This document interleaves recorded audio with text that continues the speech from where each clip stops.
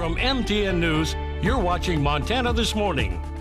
I'm Edgar Cedillo in Bozeman. Today, Gallatin County Commissioners learned the price tag of the Gallatin County Courts building. I'll have that final price tag and reaction coming up.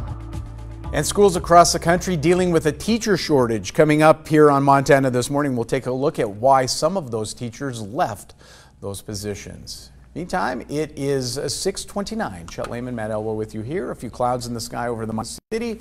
A little moisture in places, a little breezy in places. All in all, not a bad morning. And we need every single drop, especially in the month of August. Typically, I'm going to talk more about where we stand for the month here in, what is it, about 12 minutes or so. Okay. Until then, let's talk temperatures. Right now, holding into the 50s for most of the area, 66 in Whitehall.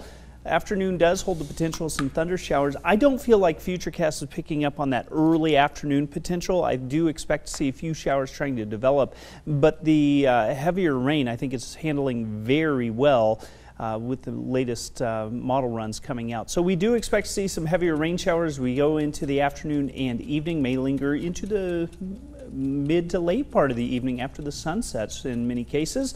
We'll talk about our rain chances over the course of the next couple of days and the impacts that may have on where we stand for moisture. Of course, we'll talk about that out from the weather patio.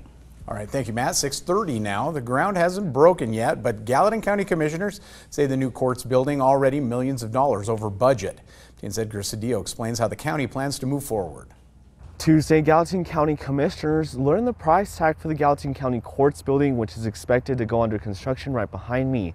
The price tag is nearly $10 million more than what was asked for by voters this last November. We were not surprised, and actually today was good news that it didn't go up any more from where we thought it might be going. County commissioners asked voters for a bond to pay $29 million for the courts building. Today, they learned that the maximum cost of the building would be $39.6 million.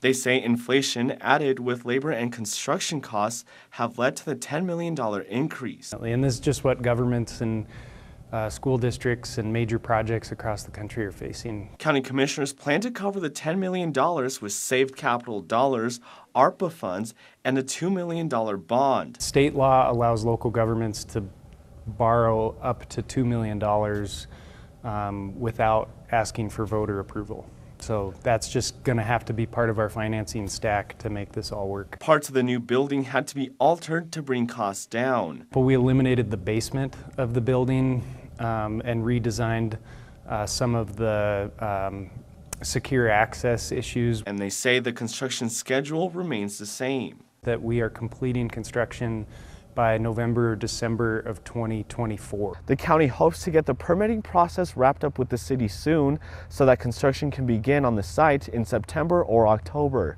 In Bozeman, Edgar Cedillo, MTN News. All right, 6:32 now on Friday. The Montana State Prison Employee President asked for the public's help in pressuring leaders at the Montana Department of Corrections to improve working conditions at the prison. MTN senior political reporter Ashley Nurbavig has our story. Montana State Prison employees picketed outside the institution on Friday to call attention to the working conditions inside. Staff at the demonstration described the prison's upper management as hostile and unresponsive. And overall, the picketing employees said they felt dismissed and ignored by Montana Department of Corrections leadership. About a dozen or so employees picketed for 3.5 hours. The group stood at the intersection of Conley Lake Road and Old Stage Road in Deer Lodge, which is about 1.5 miles east from the first checkpoint into the prison and 2 miles west of the Deer Lodge City Center. So despite cars crowding Deer Lodge's streets from visitors attending the Tri-County Fair, the picketers often waved signs at an empty road. Montana State Prison Employee Union President Kathy Clark organized the demonstration. We wanted to do an informational picket so the public knows how dangerous and how hostile the work environment has been out here. Just understand that we need all the support we can get and that we are doing our best to try to make this a safe place, not only for the public, but for out here too. The hostility of communications between leadership of the prison and some employees was exemplified at the end of July when Montana State Prison Correctional Officer Anthony Cotton asked the Powell County Sheriff's Office to investigate his superiors for alleged kidnapping after Cotton said a member of command staff kept him locked in a control cage for about 20 to 30 minutes after his shift ended. Cotton said this was an attempt to force him to stay for an additional shift. In an emailed statement to Lee Newspaper's State Bureau, prison warden Jim Salmonson said Cotton's superiors did not try to hold him for a second shift. They were just late to relieve him. Clark criticized the warden's statement. Had that been the case here, we wouldn't be in the situation that we're in. We wouldn't be talking about anything if that was the case. He has been out here for 17 years and he's been a good officer and didn't deserve that kind of treatment. Inmate Production Officer Kevin Hart works in Montana Correctional Enterprises, which is the state-owned business run out of the prison. In his about 2 decades working at the prison, Hart said he's never seen staff this unhappy. Management and staff are not working together, he said. No one believes in what management is doing because management doesn't communicate, he said. In response to the demonstration, DOC Director Brian Gutkin said in an emailed statement that he makes regular visits to the prison and, quote, "The vast majority of the staff I visit with are overwhelmingly positive and excited about the direction we are heading and appreciate the support and communication they receive from their leadership," unquote. In Deer Lodge, Ashley Nerbovig, MTN News. All right, 6:35 now. Another school year is underway, but many classrooms across the country still lacking teachers. Politics, health, and concerns over safety, just some of the reason educators are calling it quits. Newsy's Amber Strong shows us how we got here.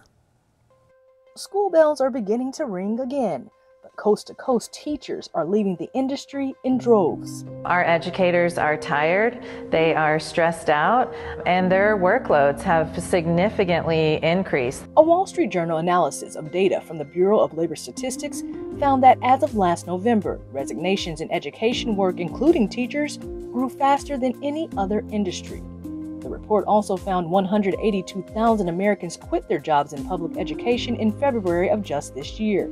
That's compared to 138,000 a year prior. And districts are preparing for more vacancies heading into the new school year. When we look at 700 plus vacancies within our school districts instructionally, we've got to be able to find a solution to win the talent war. According to the National Center for Education Statistics, 44% of public schools have teaching vacancies. The Department of Education confirms the exodus is a result of the pandemic. NCES Commissioner Peggy Carr says schools are forced to use more teachers and non-teaching staff outside of their intended duties to deal with shortages. A sentiment school district leaders Newsy spoke to say they had to work around.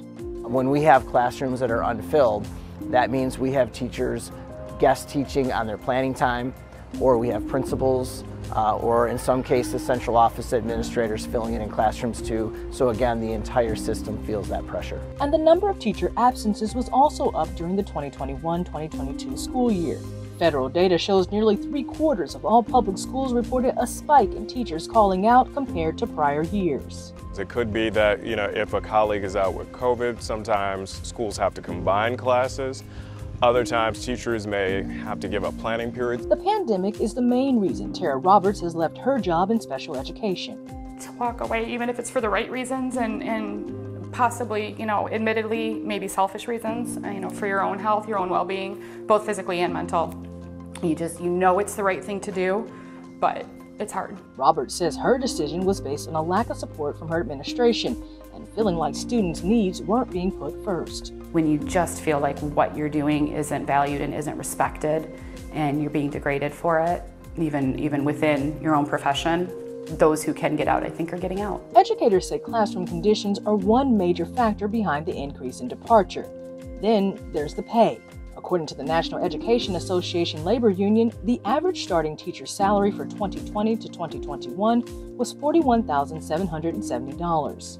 The NEA says that's a 4% decrease from the year prior when you factor in inflation. People will say all the time, teachers don't go into this for the money. And while that may be true, they also don't go into it to live in poverty. Florida is one of the states with the lowest average salary overall for teacher pay, ranked 48th in the country according to the NEA.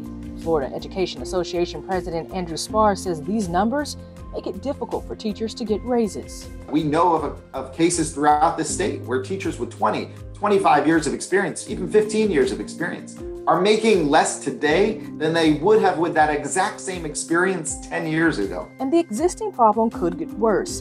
NEA polling from March found that more than half of teachers plan to leave the profession earlier than planned.